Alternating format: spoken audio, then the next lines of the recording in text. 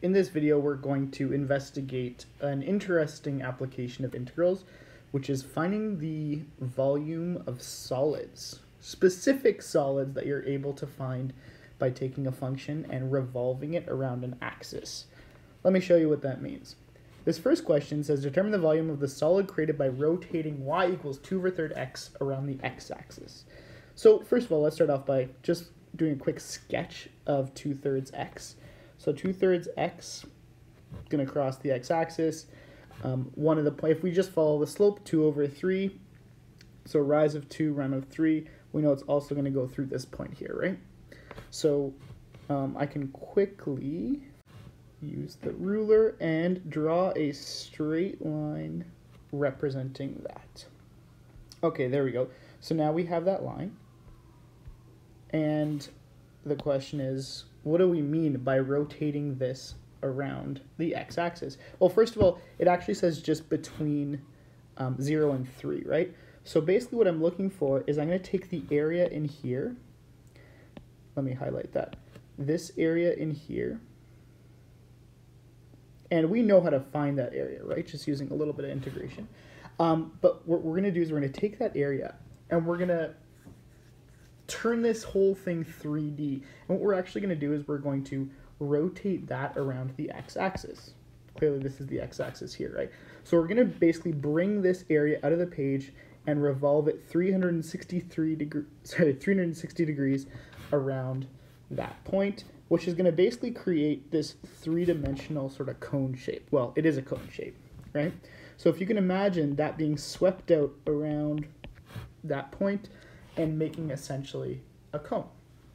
I actually I took a screenshot of a 3D representation of this to hopefully make it a little bit clearer. So here it is off to the side. This is a GeoGebra applet that allowed me to revolve this exact curve around the x-axis. And you see, so basically this was the x-axis and this was the y-axis, this flat sort of gray plane here. And what we did is we sort of took that into 3D and revolved it around that x-axis. So we end up getting a cone. And the volume here, the GeoGebra app, actually calculates the volume for us. And it should come out to 4 pi. I'll include a link to the applet in the description so you can try experimenting with it yourself. So when we try to find the volume of this cone using integration, I mean, we could use the volume formula of a cone that we know, but let's do it using integration because we're going to do some other shapes that aren't going to be cones, and we should know how to do it using integration. So the trick here is to look at one little slice, one cross-section of this cone. So if we look at one cross-section of this cone, I'm just going to take sort of one cross-section here at a given value of x. So whatever the x value is here, we'll just call it x, we'll keep it general. If we look at that cross-section, we sort of just take that off to the side, that cross-section is going to have some radius, right? And it's going to be a circle because we revolved it around that x-axis. It's going to have some radius r. And in terms of our equation here, what is that radius? Well, notice how the radius here is just essentially going to be, it's going to be the y value of whatever that x is, right? And we have a formula. We know that this is y equals 2/3 x. So the radius in this case is just going to be equal to 2/3 x, right? So this is basically going to be the radius at any point along this line, right? At any cross-section along this line. So a good first step might be to find this area. So the area of any of these cross-sections is just going to be equal to, well, we know the area of a circle is just pi r squared, right? And in this case, we know our radius is going to be 2/3 x, right? So this is basically the area of each cross-section. Now, we're trying to find the volume of this whole thing, not just the area of the cross-section. So instead of looking at just a two-dimensional slice, let's actually look at a tiny thickness. So we call this a disk. It's sort of like a little hockey puck almost, right? A very thin hockey puck with that cross-sectional area. And we can call the thickness of that hockey puck dx. And remember what dx means. Dx is just a tiny, tiny little increment in x. It's infinitesimally small. It's a very, very small increment of x. So if we wanted to find the volume of that disk, it's just going to be the area of this cross-section times the thickness, and the thickness is just dx, right? So the volume of this disk is just going to be pi times 2/3 x squared dx, right? That's the volume of the disk. And here's where the calculus comes in. How do we find, basically what we're going to do is we're going to try to find all those little disks along this whole length and add them up, right? So a tiny little disk here, a tiny little disk here, and if we add up all those volumes, we should get this whole thing. And that's essentially what an integral is, right? An integral is just the sum of a bunch of infinitesimally small things. So we can rewrite this volume of the whole cylinder as just the integral, so I'm going to write it over here, volume is just the integral of this thing, pi 2/3 x squared dx. And we're doing it between the x values of 0 and 3. Luckily, we know how to evaluate this integral, right? I'm actually just going to pull the constants out. So basically we have v equals, well, pi we can pull out, right? And we have this 2/3 here that's going to get squared, so that's going to end up being 4/9, and we can also pull that out. 4/9, the integral between 0 and 3 of x squared dx, right? And now we take the integral, right? So it is a definite integral because it's between 0 and 3. So it's going to be pi times 4/9, and the integral of x squared is going to be x cubed over 3. And we're going to do this between 0 and 3. And if we do this, we know the 0 one's going to go away, so we evaluate it at 3, and then subtracted, evaluated at 0. So it's going to be pi times 4/9 times, evaluated at 3 is going to be 27 over 3 minus 0. It evaluated at 0 is just 0, right? So if we simplify this, we should get 4 pi, which is exactly agreeing with the answer that GeoGebra gave us, right? All the way over here, 4 pi. So there we go. All we did is we took that triangular area, rotated it around the x-axis, and we got a volume of 4 pi. Pretty cool, eh? We didn't actually need to use the volume of a cone formula or anything. We did it strictly with calculus. So I actually want you to pause the video here, and I want you to try the second question yourself. I also want you to try to visualize what this shape would look like if we revolved this x squared around the x-axis. I actually graphed it for you just to make it a little bit easier, but try to visualize what it is. Try it yourself. And when you think you have an answer, or when you get super stuck, you can unpause the video and see what I got. So here's my solution. The shape, by the way, that you're going to get is sort of this Hershey Kiss shape, right? It's sort of this curved in cone almost. Sort of looks like a cone, but it's got that curved in. And I plugged this one into GeoGebra as well, so you can sort of see a better version of what it looks like. It's a cone like that. And again, GeoGebra tells us our volume is 32 over 5 pi, so that's what we should expect. So to do this, I found the radius is just the function, x squared. The area of that is going to be pi times x to the 4, which makes sense, we're just squaring x squared. So the volume is just, the volume of a little disk, of a single little disk in there, is going to be pi x to the 4 dx, because dx is the thickness, should have done that. Dx is the thickness of that little disk. And then in order to find the volume of the whole shape, we need to integrate between 0 and 2. So find all the little disks added up between here and here, and that's what we're doing. If you take that integral, you should get 32 over 5 pi. There we go. Now we have a bit of a different question. Same function, x squared, but now we're looking for the solid that's rotating that around the y-axis, right? So when we're rotating around the y-axis, we have to look for the values that go to the y-axis this time. So between y equals 1 and y equals 4, we're going to look for, oops, need the pen tool, y equals 1 is there, and then y equals 4 is there. So we're essentially taking this area, let me highlight that for you, this area right here, getting all the corners there, and we're rotating this around the y-axis. So if you think about what that looks like now, so we're rotating this whole thing around the y-axis, going to look something, let's see if I can sketch this okay, something like that. We're rotating the top and the bottom and what's in between. So we're going to get sort of this bowl shape here with a flat bottom. And we're essentially looking for the volume of that shape now. Notice how it's cut off at the bottom because we're integrating between 1 and 4, not 0 and 4. So it's this sort of, it looks like a salad bowl almost that sits flat on a table. So to find this volume, we need to do the same process essentially, but now we're going to sort of do everything to the y-axis. So let's think about what we did last time. We found sort of the radius of one of these disks, right? The radius of one of these disks. What is it going to be in this case? Well, we know this function that defines this shape is y equals x squared. So that height, or that radius, we need to find is going to be, essentially, it's going to be in terms of y, right? Because it's going to depend on what the y value is.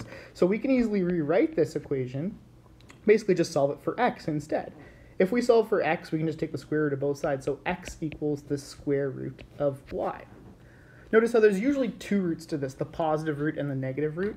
But in this case, we're only working with the positive side. So we don't really need to worry about that. We're only working basically with the positive root of y. So the radius is essentially the root of y. So to find the area of that disk, it's going to be pi r squared, because that's the area of any circle, pi times root y squared, right? And if we turn that area into a disk, a three-dimensional disk with a thickness of, this time, the thickness is going to be dy, because it's a small increment in the y direction, right? So because that's in the y direction, our volume is going to be, volume of that disk is going to be the square root of y squared. Well, actually, we can just simplify that as just y dy. There we go. Now to find the volume of the whole shape, we could do v equals, and it's just going to be the integral between 1 and 4, because those are the values we're working with, of that thing, pi y dy. There we go. And of course we can just integrate this, pull the pi to the outside, and then the integral of y is going to be 1/2 y squared, and we're going to evaluate that between 1 and 4. Okay, so not too bad. Evaluated at 4, we're going to get 16 over 2, and evaluated at 1, we're going to get 1/2. Okay, and you can simplify that as 15 over 2 pi. There we go. That's our volume. By the way, if you want to distinguish between this small volume here and this, the volume of one disk and the volume of the whole thing, what I should have done maybe is call this lowercase v and call this one uppercase v, just to differentiate between those two. Anyways, the volume ends up being 15 over 2 pi. So you see it's a very similar process when we rotate something around the y-axis. Everything just needs to be in terms of y instead of x. Lastly, we have this type of question where it's asking us to determine the volume of a solid created by rotating the region bounded by y equals x squared and y equals root x. So we're essentially taking this whole region between the two curves, which I graphed for you here, and we're rotating that around the x-axis. And what's that going to look like? Well, if you think about it, we're just going to rotate this point around like that, and we're going to end up with sort of, if we think about it, on the inside is going to be sort of that shape again. And what this is going to look like, it's basically going to look like a bowl that's hollow, right? So it's like a bowl that you could put stuff in, almost. So on the inside, you can sort of look into it. A little bit hard to visualize, but hopefully you see what I'm talking about here. Now, again with integration, we know how to find the integral, or the area between these two curves. We're just going to subtract the integral of the upper function minus the integral of the lower function to get sort of the difference between the two of them. It's actually very similar here when we're rotating that around the x-axis, because essentially what we're doing is we're finding the area or the volume created by this curve. If we rotated that around, we'd get a shape sort of like a bowl, and then we're going to basically subtract, we're going to carve out the middle of that by subtracting the volume of created by this one, which is one that we already found actually on the previous page. So the other thing that's important here is we need to sort of find out ourselves where this ends, and the bound of this is between, essentially the integral has got to be between 0 and 1, and we get that by finding the point of intersection of the two. Because I gave you the graph, it's pretty obvious, but sometimes you actually might need to find the boundaries yourself. So essentially what I'm going to do is I'm going to look at two separate radiuses, right? We'll call this the blue radius here, and the blue radius is going to create a disk that looks something like that, and then we're going to have the red radius here, which just goes to the red line, and we're going to basically have a hole in the middle that looks like that. So we're going to basically have two radiuses, and then we're going to create disks for each one of those and subtract them. So looking at the blue area first, the outer area or the upper area first, the area is just going to be pi r squared, where in this case r is the function root x, right? The blue one is the root x function. So we're just going to do root x squared, right? Which is just pi times x. So the volume of that disk right there is going to be pi x dx. So the volume created by that, revolving that around the x-axis, again, if we call this small v and we call it the big volume, the whole thing, is going to be the integral of, between 0 and 1 of pi x dx, right? So that's going to be the volume of the outer one, and then we're going to subtract the inner one. So the area is pi r squared again. This time the inner function is x squared, so this is going to be x squared squared. So pi times x to the 4th is that area. So our little volume of our disk right there that we're going to subtract is going to be pi x squared, x to the 4th dx, and our integral, or the volume of that whole inner part, is going to be the integral between 0 and 1 of x to the 4th dx. Pi x to the 4th dx. And we're essentially just going to subtract these two integrals.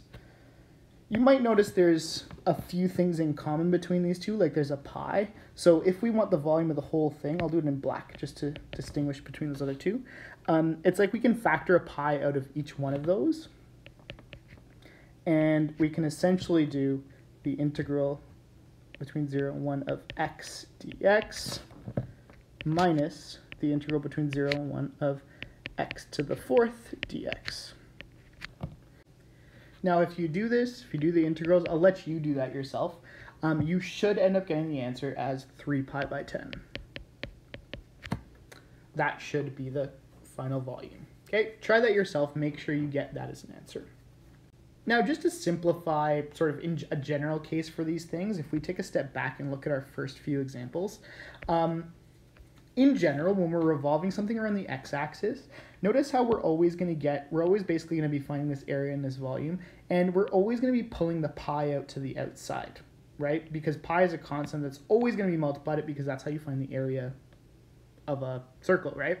So in general, we can say the volume when we revolve something around the x-axis is going to be pi times the integral between whatever your start and your endpoint are. We'll just call them a and b. And then inside we got the radius, which is a function in terms of x, and this is squared, right? Because pi r squared is the area of a circle. And then to turn it into a disk so we can actually find the volume, we're going to multiply it by dx. Again, that's exactly what we did in that example 1 and 2, right? This is sort of just the general formula for it. So it's a bit of a shortcut. The same thing goes for when we're revolving something around the y-axis, right? The only difference, so we're still doing it between a and b, we're still factoring out, or removing that pi, I should say, from your integral because it's just a constant. It's pi r squared again, but this time our r is in terms of y. And we're taking that the disk is going to have a thickness of dy. There we go. And lastly, so we see that, by the way, in this question up here, right? It was the same thing. We took that pi outside of the integral to make it easier for us. And lastly, between two curves, we're just going to be subtracting two radiuses, right? Or the areas that are created by two radiuses. So again, we can factor out that pi, and it's between some a and some b. But we're going to do the outer radius, r, in terms of x squared, minus the inner radius. I'll call this small r, x squared. And we can actually do this as one big integral. It doesn't matter if we have it as two separate integrals like this, or we put them together into one integral, right? Because integrals allow us to break it up into two separate ones or combine two things that are added. So either way, this way or this way, we will get the correct volume. Notice how this is in terms of x, so if we're revolving it around the x-axis. So I'm going to put that in brackets here. This is around the x-axis. But if you're revolving it around the y-axis, I think you could figure out what that is. Just basically replace all those x's with y's, and you're going to be okay. One last little thing. This method, by the way, the first two methods that we did, so we're revolving something around the x-axis and the y-axis, this is usually called the disk method. So you might hear it referred to as the disk method because we're essentially looking at the little disks and summing them all up. And then this version where we have between two curves, we call that the washer method. And the reason for that is because each one of these cross sections using the washer method is going to look like a washer, like you would use for nuts and bolts and stuff like that. So it looks like a little washer like that, right? Because you're basically taking out a middle out of that disc, right? So you're turning it into a washer. Anyways, those are what they're usually called. That's what you might see in your textbook or online if you're doing some extra questions.